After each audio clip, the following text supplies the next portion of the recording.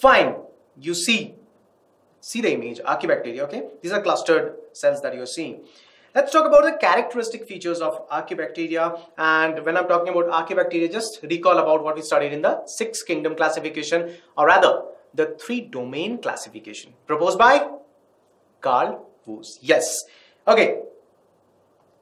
These are one of the most primitive organisms, and in fact they are so ancient, okay, they are so primitive, they are also known as the living fossils. They are known as the living fossils because of the fact that they are one of the earliest forms of life that still exist on Earth. Fine, great. Now, the specialty, I told you these are special. The special is that these Archaebacteria, they can tolerate adverse conditions. They can stay alive in extreme habitats. For example, if there is a high temperature, very high temperature, near about 80 degrees or 100 degrees, these bacteria can survive over there. Yes. If there's a high salt concentration, generally the normal cells, they will die in that kind of salinity, but these Archaebacteria can survive over there. When there is high temperature as well as acidic conditions, then also these can survive. These are really special type of bacteria. Yes, and that's the reason, what that Carl Woese wanted to separate it from the normal bacteria. Okay, great. If I talk about the cell wall, they have the cell wall, right? The cell wall composition, it's not peptidoglycan. Hence it's called a pseudopeptidoglycan, and you'll talk about some of the species, which is like Methanogens. They have pseudomurine. Okay, so they don't have peptidoglycan. You have to understand this and remember this. So Archaebacteria do not have cell wall, but they do not have peptidoglycan. Great. Now let's move on a bit. Let's talk about the classification. There were 3 types we talked about.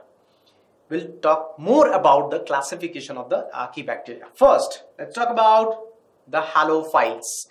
Now, what are these Halophiles? What does the name suggest? Halo. This word has come from the word saline.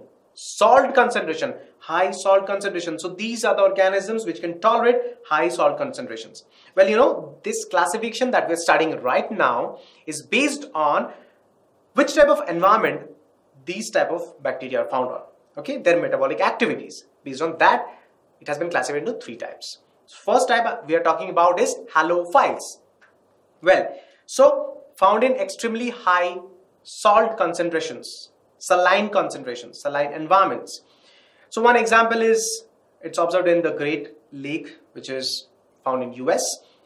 An example of the species is Halobacterium. Some of these Halophiles, you see the reddish tinge over here in the diagram, reddish. Yes, they have a pigment called carotenoid. And this pigment provides a special characteristic feature to these in such that they help these cells, they in fact protect the cells from the harmful radiations, solar radiations. Great. Let's talk about the next one, that is Thermoacidophiles. What does this mean? Thermo is related to temperature. Acido, that means I'm talking about the pH, acidic or the basic conditions. Thermoacidophiles, they can tolerate both high temperature and highly acidic conditions. Well, if I tell you exactly, so they can tolerate a temperature of about 80 degrees Celsius and a pH of about 2. Okay, the pH, if you just know the pH, I'm sure you know the pH, right? And pH of 2 means it is highly acidic. If I just drop an acid having a pH of 2 in my hand, trust me, it will just create a hole over here. It will melt my flesh, my skin. So it's really dangerous. But these bacteria can survive. Not all organisms, not all cells can survive under these conditions. Well, this is one example. It's found in Yellowstone acid pool in US. Thermococcus is an example. Fine. Next, Methanogens. These are mostly found in the marshy areas, and also they stay as a symbiotic with, so these are found in the marshy areas, and they stay in a symbiotic relationship where? In the gut of the ruminants. For example, the cows, the buffaloes. And because of this, they provide a great advantage.